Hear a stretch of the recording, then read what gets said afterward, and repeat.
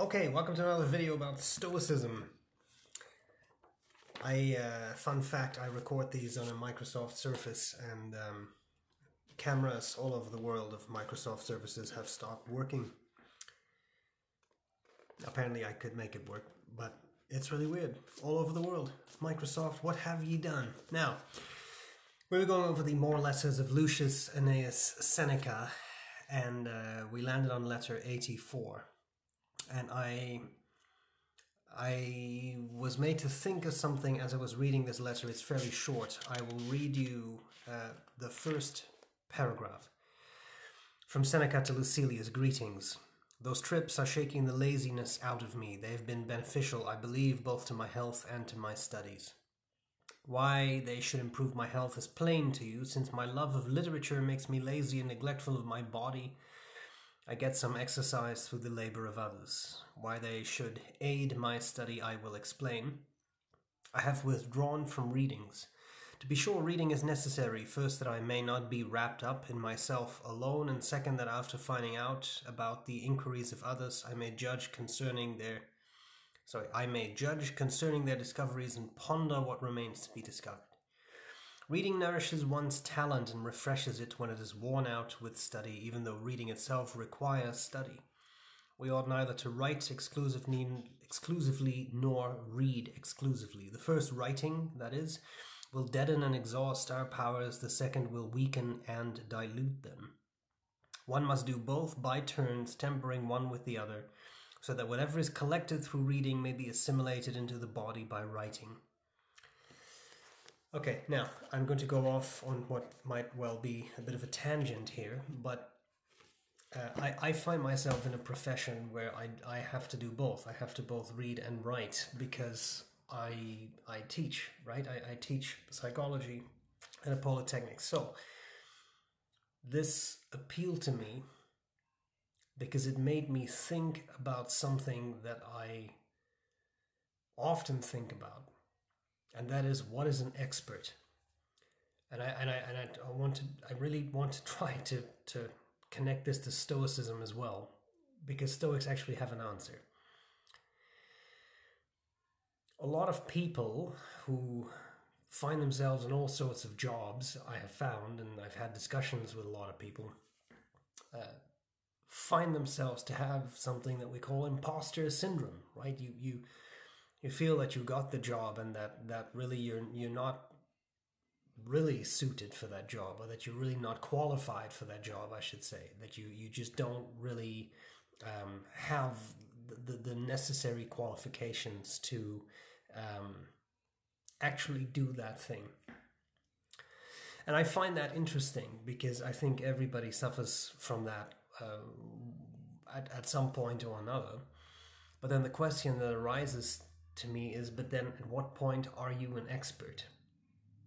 I've had conversations about this with people who work in academia who often feel this way, and it's strange because people who work in academia typically are the most qualified people in the world. I mean, when you think about it, for example, in my case, Bachelor of Science in Psychology, 3 years, Master of Science, 2 years, PhD, 5 to infinity years, postdoctoral work, that was another. So, I mean, it adds up. You have an insane amount of training. And yet those people who are trained most then often have moments where they feel very unqualified. And I think the reason for that is that the more you know that you know very little, and that you may be very specialized, but that there are a lot of uncertainties. People who don't have a lot of training believe they know everything and believe that they are experts at everything. We see this a lot online, and we've seen a lot of that in the past couple of years. People who have basically no training in any field believe they know better than full professors in those fields because these people happen to watch a video of something online and therefore they're experts. So then what is an expert? And how can you tie that in to a philosophy like Stoicism? Well, I think a lot of people who are so insecure about their actual knowledge are those people who really have all the necessary knowledge, but they sometimes forget, or maybe I should say, they sometimes misdefine what it means to be an expert. I'll bring this back to myself, if you forgive me for using that, but I think that's a clear example. I am a psychologist, but I'm not that type of psychologist. I'm not a therapist. I don't talk to people. I don't give therapy. I'm not even qualified to do that or authorized to do that. My field is cognitive psychology. I study thought processes in the brain and that sort of stuff. So I know that even within my field, right, the field of psychology, I have a very limited knowledge of one specific subfield of psychology, and about that field I know quite a lot. But does that then make me an expert? Or if you want to take something more innocent, I like fountain pens, and I've used fountain pens for a long time. But I don't believe I've ever described myself as, but I am a fountain pen expert. Because I feel uncomfortable doing that. There are people out there who know a lot more than me about that specific topic. People who've done fountain pen repair for decades or something. They know more about that topic than I do. So again, then what really is an expert? And I think here the Stoics are very clear. Because the Stoics continuously emphasize, okay, well, when you look at our school of philosophy, there is an expert. They would call that the sage, right? The wise person. And they typically take someone like Socrates as an example and say, well, that is a wise person. That is a sage. And you should emulate the sage because that's an expert. The expert is wise. So if you find yourself stuck somewhere, you don't know what to do, then think about what would a sage do? What would Socrates do in this situation? And then when you figure that out, then you do that thing, and that's the right thing to do. That's the virtuous thing to do. But the Stoics, I think very interestingly, and differently from some other schools of thought, they did not go on to describe themselves as experts. The Stoics, think of the big Roman Stoics, Seneca, Epictetus, Marcus Aurelius. None of those people said, I'm an expert. I am a Stoic sage. You should emulate everything I do. And in other schools, Hellenistic schools of philosophy, that was not the case. Take the Epicureans. Epicurus kind of modeled himself as a sage. And his students had to do all sorts of things, like memorize his birthday and that sort of thing, because he was the impressive expert, the sage.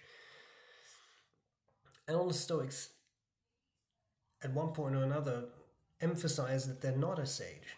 Epictetus does that quite a lot in his writings. He didn't really write them himself, but in the lectures he taught that were recorded by someone else, he regularly emphasizes, but I'm not a sage, right? I'm not a sage.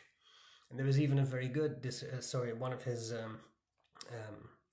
in one of his lectures, he actually is asked something by his students like that, like, are you a sage?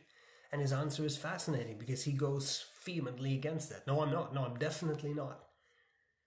Okay, and then I'm sorry this was so long, but let me get to the point.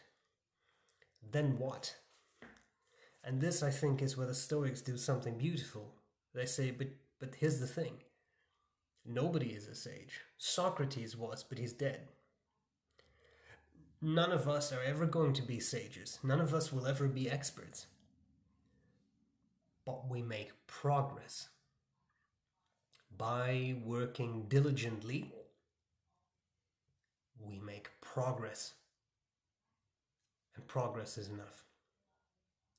So, if you continue to apply yourself to learning, to studying, to reading, but also to practicing, Seneca here calls that writing, but to the actual practice of what you have read, apply yourself to it.